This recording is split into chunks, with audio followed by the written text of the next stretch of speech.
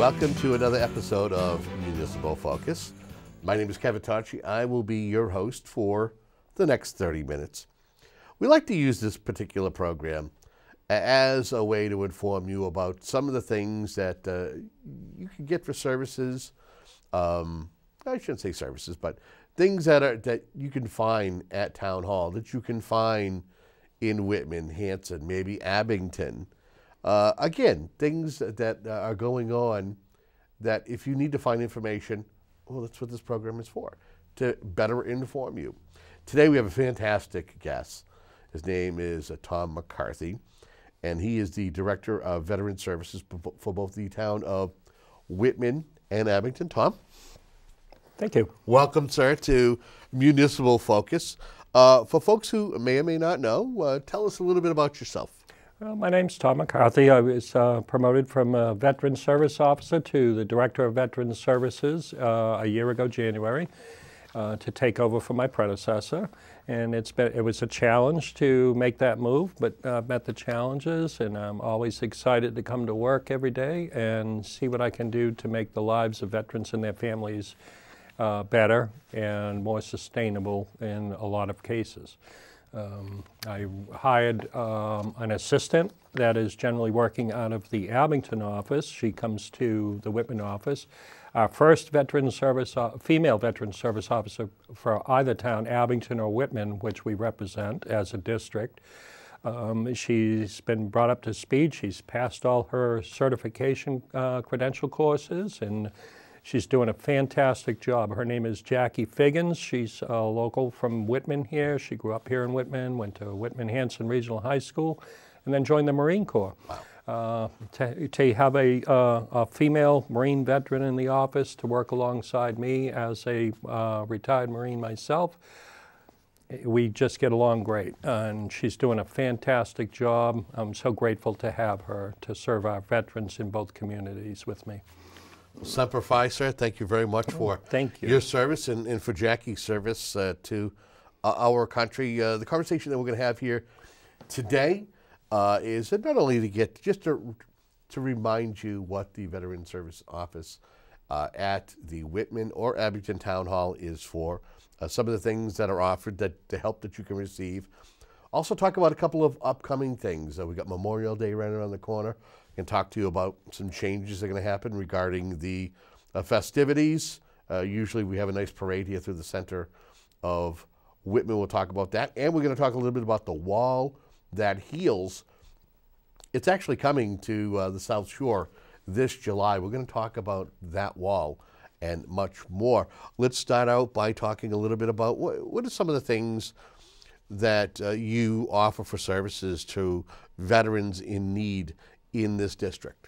Well, we're very grateful to be here in Massachusetts, where Massachusetts offers the best services in the country, the most broad range services in the country to our veterans when they come home and throughout the rest of their life after their service to our country. We have a program that's called Chapter 115, which helps veterans and their families and their children with financial needs when they fall into that category. I also help folks file Social Security when veterans and their families file for Social Security, either disability or retirement. I file VA claims for VA disabilities for the veteran themselves, which would give them a broad range of services through the Veterans Administration healthcare system.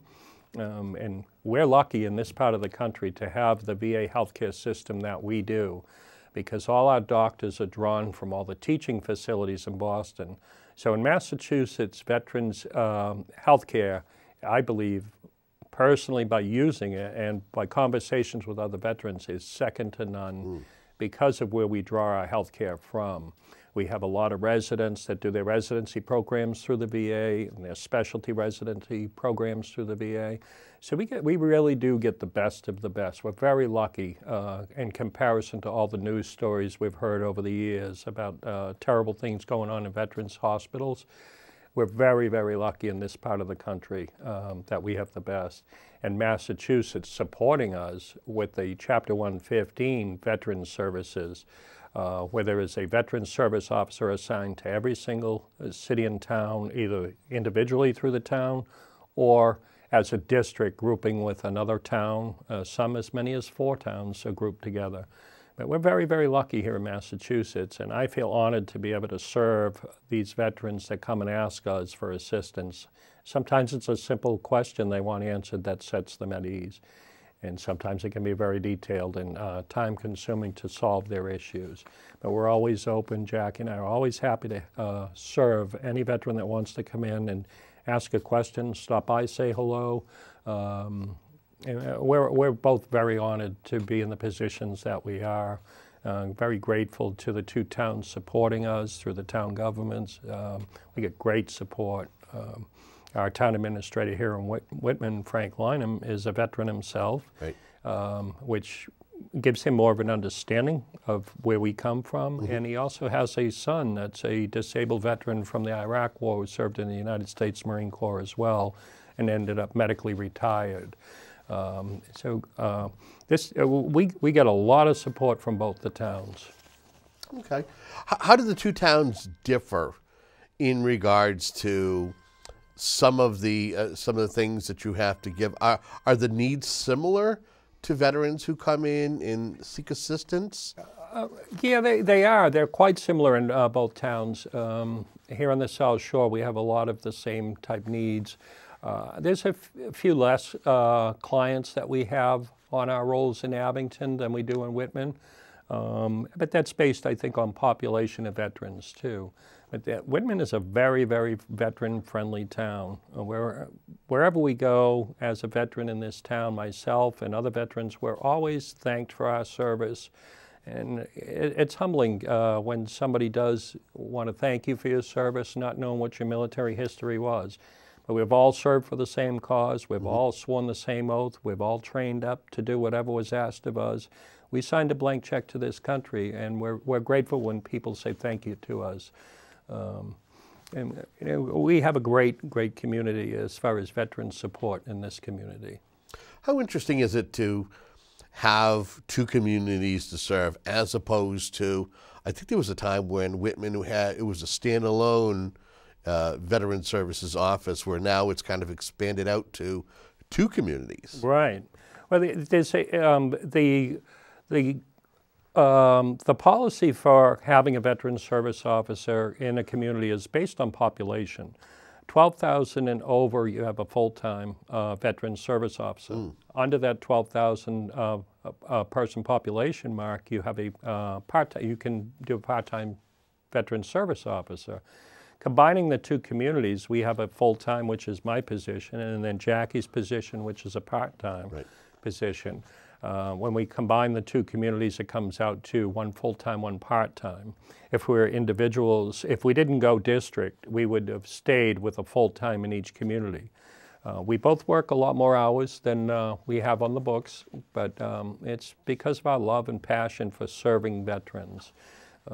Jackie has the same passion and concerns that I do when a veteran comes in. We really want to be there to help. And personally, I think this is the best position I've ever held in my life. I don't consider it a job. I consider it a passion. I love what I do. I love serving our community, our veterans community. And I get a lot of calls from people who are non-veterans for advice about family members who are veterans who are in crisis, and we give them direction to the proper treatment programs that are available to them just for being an honorably discharged veteran. That's awesome. And you know, one of the things that, you know, we have coming up, and to kind of segue away from what your office does to involvement with other things, we've got Memorial Day coming up. We do. Whitman has always been a great town for a parade. We have great streets. We have a lot of great participation. This year we're making some changes. We have a parade committee that meets for months prior to each parade, each year for our Memorial Day parade. And this year it was voted through the committee to make some changes because we seem to lose some people over the length of the parade. So what we're going to do on Memorial Day, We always start out, the veterans organizations and myself, we always start out at 7 o'clock in the morning prior to the parade, and a lot of people don't realize that all these folks get together. There's about 40 of us that get together, and we start out at 7 o'clock. We meet at the High Street Cemetery for a ceremony at 7:10 a.m. where we do a wreath dedication, and we do a firing squad 21-gun salute. We know it's early. The people in the neighborhood have been getting used to it over the years because it's a common thing. It's not an everyday thing, so some do get startled that early in the morning with the 21-gun salute, and we apologize for that. But we do have to pay respects to our war dead. Amen. So after we leave the High Street Cemetery, the Knights of Columbus invites us every year right after the High Street ceremony at that small cemetery on the top of the hill on High Street. Then we go to the Knights of Columbus and we have a quick breakfast because we have to keep moving on, so we're ready for the parade. We do that at 7:25. We have a little something to eat, then we meet out in front of the Knights of Columbus right on Route 18 on the Abington-Whitman line. And we do a ceremony in front of their flagpole with a dedication, a wreath dedication. And then we move on from there to the World War I Memorial this year.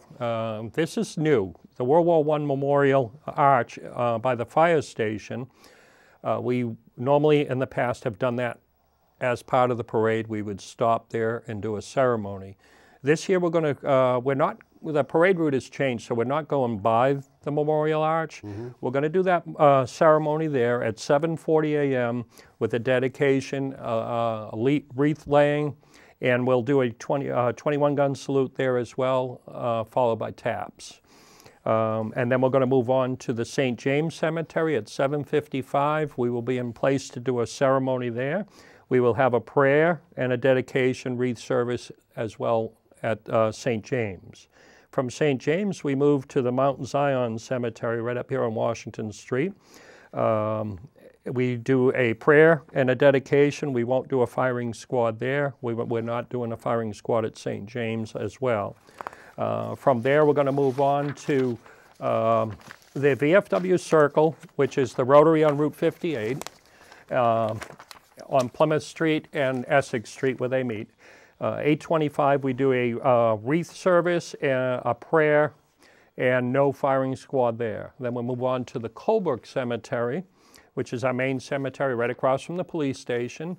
And we have a couple of things that we do there. We start out at 8:40 at the Veterans Lot with a decorating service with a wreath.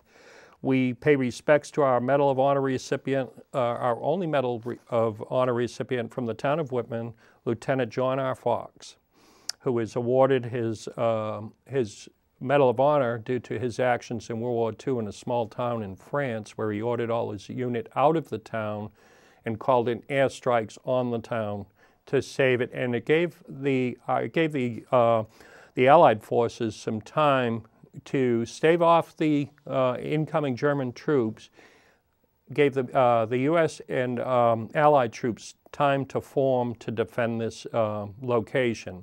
There's a memorial there that's celebrated every single year in France that they're just so grateful that Lieutenant Fox did what he did to save their community and give the Allied forces time to regroup and stave off the incoming forces. We do a firing squad there as well with taps.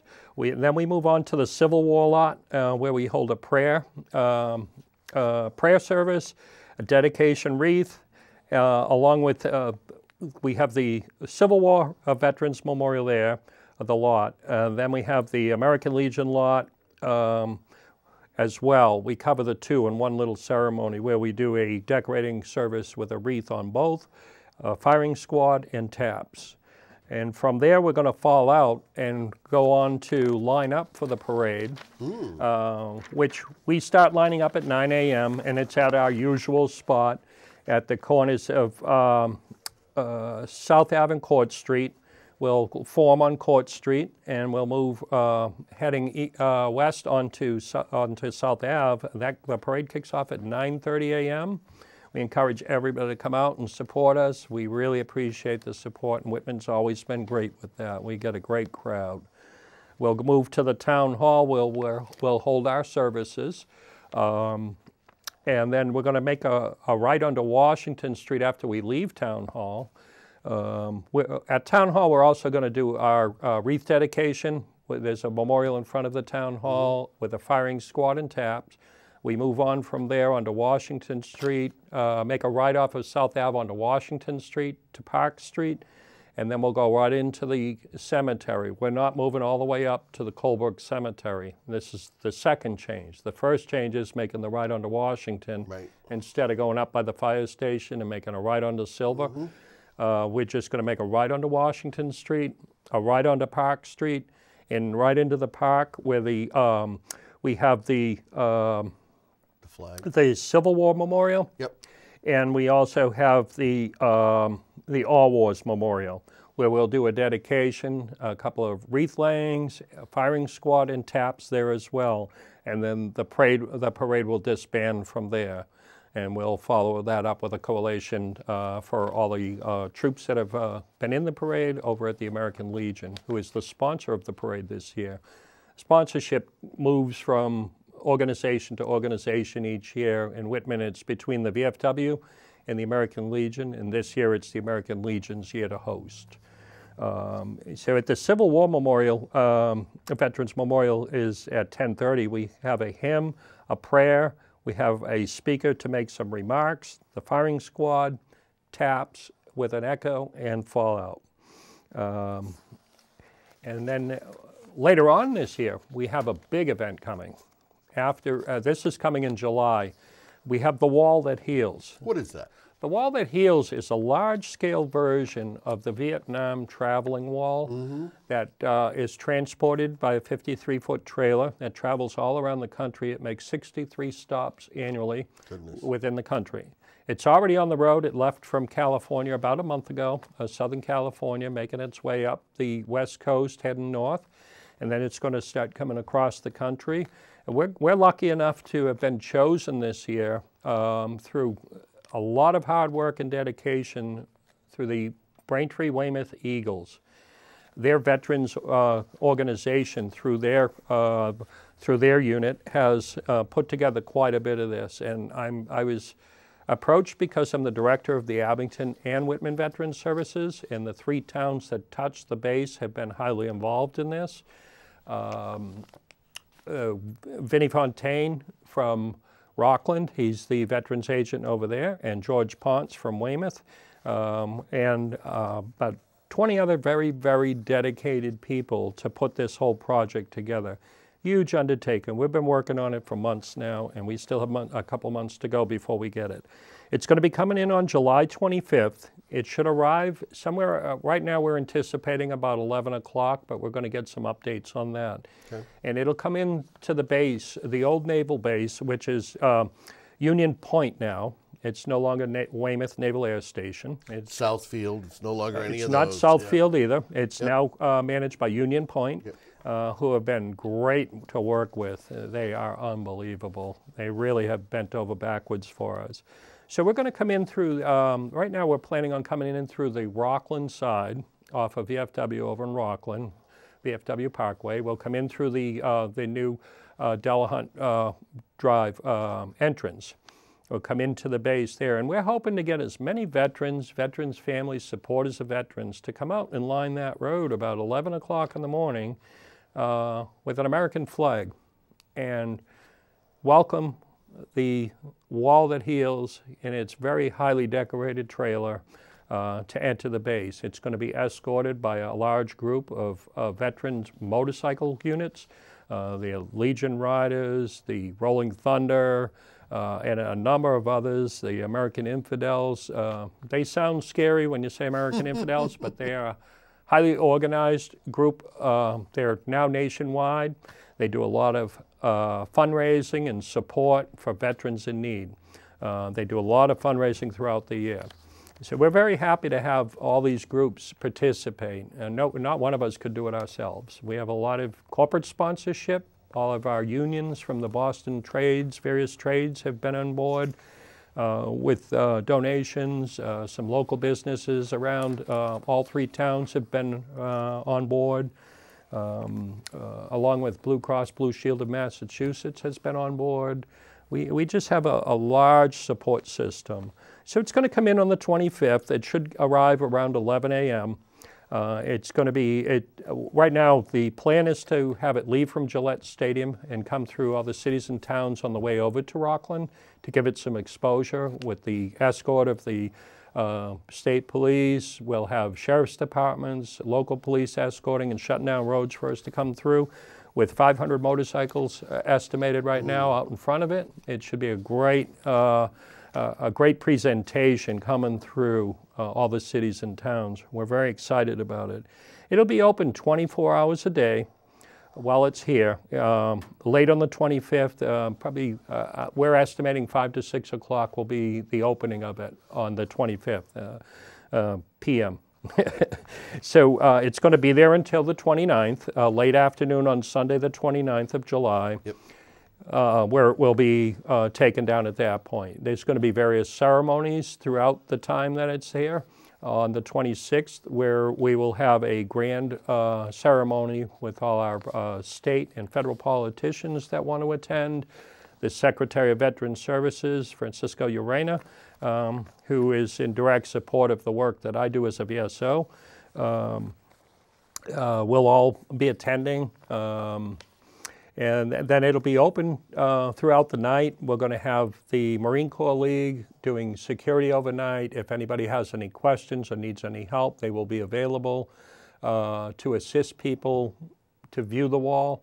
And one of the big things about this wall that's different from all the other Vietnam wall ceremonies that have been held around the state in the past, this wall is brand new this year going out.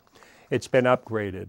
You can etch from it. You can highlight a name from the wall because the wall has been engraved. There'll be assistance there to help folks find out if they're looking for a particular veteran who lost his life in Vietnam, to go to the exact right panel. We will have assistance for people that have mobility issues. We will have lighting in the parking lot. We're bringing in a couple of lighted generators. We will have a generator to support lighting over the length of the wall. The wall's 325 feet long. Wow. And it's going to be in a grassy area between a tarmac and the runway. The runway, if anybody knows the base, the runway that runs from north to south, it'll be run adjacent to that. Very impressive. I've gone on to their website a couple of times to view other locations, but the difference is this year, the wall, you can highlight a name from it, just the same exact way you can do in Washington, D.C. It's breathtaking to see the emotion and support of folks when they come out and see this wall. It can be life-changing for some people. And our reason for keeping it open all night long is to give people some quiet time to go and visit. Sure. We have a lot of veterans with PTSD issues or family members who have lost somebody whose name is on that wall, to give them some quiet time to be able to view it if they don't feel they can come in the, July, the heat of the day for one, sure. And for two, for that bit of privacy that they need. And we understand that, and we're welcoming that. So we are hoping to set a record with this wall's visit here. Nobody's broken 10,000. We're looking to do that. We have a lot of our media, whether it be print or radio or television, they're all going to be covering it to give us a lot of exposure prior to the wall arriving and during the events at the wall. I find it interesting that the wall that heals is this. It actually honors more than the 3 million Americans who actually served in the armed forces. Right. It not only has around 58,000 of the Vietnam, a little over 58,000 men and women who actually made the ultimate sacrifice. Right, who gave their life for our freedom. I'm very moved by that.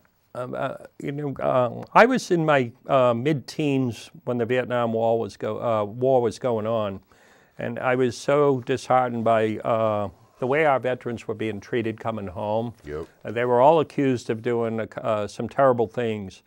Not every one of them did that. I believe in my heart none of them did anything outside of regulations. You know, war is war. War is ugly. It's terrible. Nobody wants to be in war. And these folks, majority of the names on this wall were people who were drafted out of their normal civilian life, right, and forced to sign the dotted line, where today we have an all-volunteer military. You know, it was very, to see all the news, the video coverage on a daily basis on the evening news, well, we were back then when the family sat around the kitchen table and ate dinner together and watched the news. It hit me so hard. I had to join the military. So I joined in 1976, right after Vietnam, and I was instructed and commanded by a lot of Vietnam veterans who were different people after they came home from the war. You could see it in their eyes. You could feel it in their emotion. I worked for some very highly decorated veterans of the Vietnam era. My father was a Korean War veteran in the United States Air Force. Luckily, he came home unscathed. He was stationed in Alaska and was very lucky. He was defending the communist border up there before Alaska was even a state of the United States. But you know, I have a long history of family members serving in the military. I'm a very proud veteran myself. And I just think anything we can do to support any of our veterans from our past who fought for our freedoms that we're able to enjoy every day. And a lot of people, we forget that on a daily basis. I hope that I never forget it. But I'm very grateful to all of our veterans who have served, for myself, for my family, my friends. We wouldn't be the country we are today without our veterans. Amen. We got less than 3 minutes left. Mm-hmm. We've talked about an awful lot. Yeah. If folks want to find out more, whether they want to find out about services that are offered for veterans here in the community, whether they want more details about Memorial Day, or maybe they might want to sponsor this part of the trip for the Wall That Heals. Sure. How can they get in touch with you? Well, anybody can reach me at any time. I'm in the Whitman office Monday through Thursday. I'm there 9 to 4. I anticipate expanding my hours on Tuesdays to 7 p.m. now that we have Jackie on board, which Excellent. gives me that ability. Jackie's in the Abington office on Monday, Tuesdays, and Fridays. Friday, the Abington Town Hall is open a half a day. She's available there. But anytime you need either one of us, night or day, leave us a message. My number at the office is 781-618-9750. Please call if you have a simple question or if you have an urgent need that you think we might be able to help you with. Don't guess about it. Give us a call and we'll let you know, and we'd be eager to help you. Anytime, give us a call or swing by the office. In Whitman, the Veteran Service Office is at the basement level. If you come in this side, handicap access, I'm in the second door on the left. Yep. And in the Whitman Town Hall, the office is on the second floor, and there is an elevator, so people with mobility issues, you can access our office. But anytime at all you have any questions about any of the events going on, or if you need assistance or have a simple question, please don't hesitate. Give us a call. We're there to help you, and we want to help you. Excellent segment. Well, thank you very much. Thank you for the invitation. We're going to find a way to get you in front of the camera, you and Jackie, somehow, some way. Yeah. I'd be looking forward to that, and Jackie would be excited to do it too. Excellent. I'm sure. And we thank you at home for tuning in for programs like this, like Municipal Focus. If there's a particular conversation that you want to have heard on the show, drop us an email at, info@whca.tv. Again, info@whca.tv for Mr. Tom McCarthy and the fine folks behind the glass producing this program. I'm Kevin Tocci. Have a great day.